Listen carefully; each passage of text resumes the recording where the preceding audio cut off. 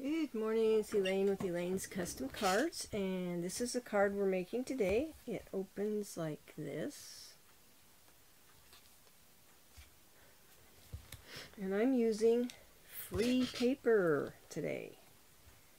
So, let's get started on this card. I have everything cut out. Let me tell you the products I used first. I used this free paper. It's in the celebration on page 12 and 13. It comes with the paper and the stamp set. And I'm going to be using this particular image today. And then the backs of the paper looks like this. It's very pretty. I really like this. But I especially like this stripe. But we're using these two today. So that's a free paper you can get with a $100 order. You can go to my online store. Excuse me for my rough sounding voice. I got a frog this morning. So anyway, this is free with a $100 purchase. And the other stamp set that I'm going to be using for the sentiments excuse me, is this Expressions of Friendship that you can get using your Stampin' rewards. So if you do a $150 sale, you get $15 in Stampin' rewards, and this particular stamp set is only $13.50, so you can buy it with your reward. So it's basically free when you spend $150. So you can get this and the other stamp set and paper free. Plus, if you spend $150, there's other things in here you can get for free that with a $50 purchase. So if you spend $150, you could get this Daffodil Afternoon paper and this set for free. Anyway, I just want to make sure and tell you that. And then I'm using a few things out of the annual catalog, but I'll make a list of everything that I'm using in all the sizes and dimensions that I use to make this card. So let's get started. You have a piece of 11 by 4 1/4 cardstock, and I scored it in two places. Excuse me, 5 1/2, and then this is 4 1/4, so you can score here and here. And then I went ahead and stamped my sentiment from the Expressions of Friendship, and I used this one for the inside of this card. And for the inside of this card, I used this one right here. And then I used a happy birthday on both of them on the front. So, let's get started. Set this over here. This is shaded spruce. And I stamped in shaded spruce. And what I did was, I took a piece of this DSP and I cut it to where there was a right side up bird, because they are both directions on here, and so I wanted to get a bird, you know, that was right side up. So you can kind of judge where you want to cut this to get a right side up bird. I didn't want my birdie upside down. And this piece of DSP is a 4-inch square. The shaded spruce cardstock is 1 1/8 inch square. And like I said, I'll have all of these dimensions on my blog, so you don't have to remember if you don't want to. I know I like seeing them and being able to go somewhere where they're listed. Excuse me. Okay, this is a piece of the striped DSP from that same paper. hopefully my glue will last. And I just glued that to here. Okay, it's like so. And then I took my bird and I glued it to the right side of the card where it opens like this. I just centered that. It's like so. It's a really small border. Now you could use shaded spruce cardstock for your base. It's, you know, entirely up to you, however you want to make your card look, or you can use some of the other paper. Possibilities are pretty much endless. Then I glued this piece to this side, like so. Just kind of tried to make it even, or as even as I could. It's like so. Okay, and then I glued this. I used the, I'll show you which punch I used for this, because the happy birthday fit perfectly in there. I used this punch right here to punch those out. And this is Fresh Freesia, basic white, regular. This is basic white thick cardstock. And then of course I stamped it with the shaded spruce. Okay, the next thing I did was I took this petal pink ribbon and before I glued it down, what I did is opened it up, and I want this a bow right here. I think I did it this. I'm kind of particular on how I have to tie my bows to get them to come out the way I want, so I think I did it like this. Nope. Sometimes I feel like I'm backwards. Let's try it this way. I like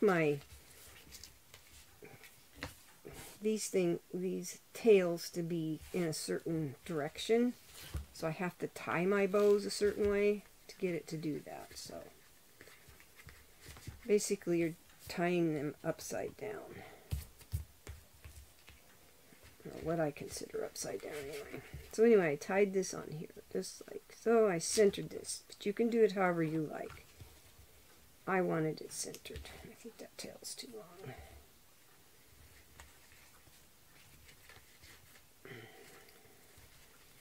You can use any color ribbon that matches this paper. I just chose this because it's kind of a sheer and it matches the petal pink in the paper. That's why I picked this ribbon. So let's see if we can get this tied on here. I don't usually tie bows on camera, but this one I had to. So once you get it on there, you're going to start adjusting your tails here so you get it to look the way you want before we tack it down. Just like so. Okay? And you're just going to trim your tails kind of at an angle, like so. Trim this one a little bit. And let's see, like this. Sorry, let's try it this way so you can see what I'm doing. Okay. Sometimes I feel a little awkward in how I'm trying to cut something. Anyway, that's your bow. Then I took a paper pumpkin glue dot because I saved them, because I like them for this application, and I put it behind my bow, right on the bow. I don't know if you can see what I'm doing. Put that on there. And then made sure it was centered because I want it centered, and just stuck it down just like so. Okay, then I kind of arranged this so that it was centered here, and then this is when I glued it. I took my glue and I'm going to glue here, if I can get glue to come out. There. Here, here. Come on. Must be time for a new glue bottle. And then I put some glue on the ribbon. And it'll soak through the ribbon. But you don't want it moving, slipping out of there. And then I just close the card. Like so. And that makes it so you have a card that opens like this. Okay? Just kind of smooth it down like that. Okay? And then I clean up all my little dabs of glue.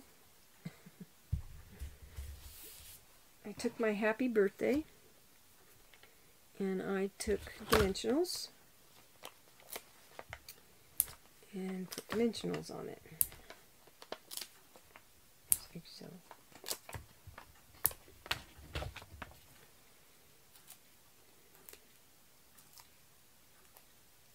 And then you kind of put it where you want it.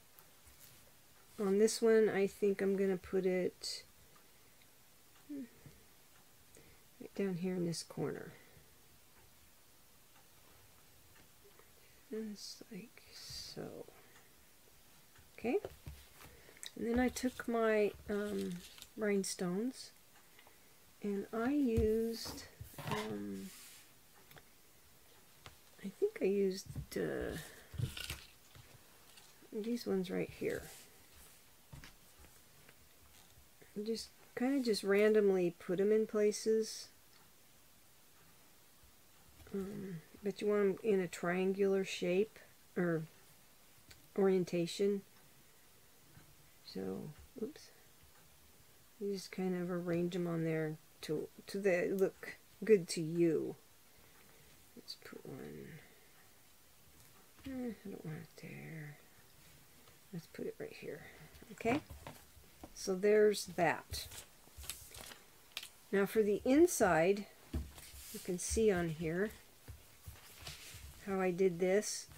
It's up to you whether or not you want to use Stampin' Right markers and color the flower, or color it, the stamp, or if you want to take, say, your shaded spruce, which we can do that with this one, and just shaded spruce. Stamp, you can see what I'm doing here. Stamp your flower. Okay. Then you can take your Stampin' Right markers. You don't want to use blends because it'll bleed through to the other side of your cardstock. So you can take your markers and just color in your flower. Like so.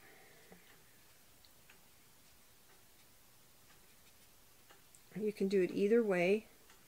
This is a softer look than this, but they both look good.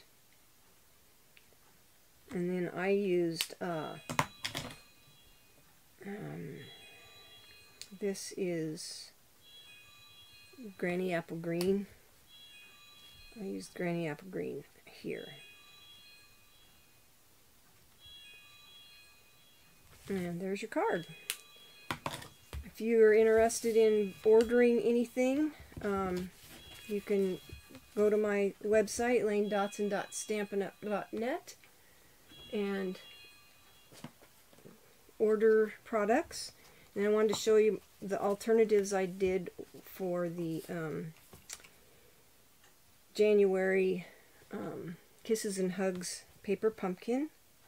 If you're interested in learning how I made any of these, please leave me a comment and I will do a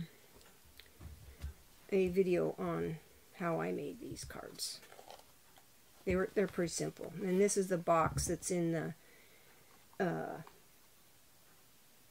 January to June mini catalog.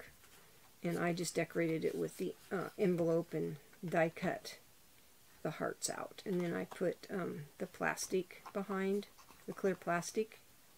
That's how I did that. So I hope you have a blessed day.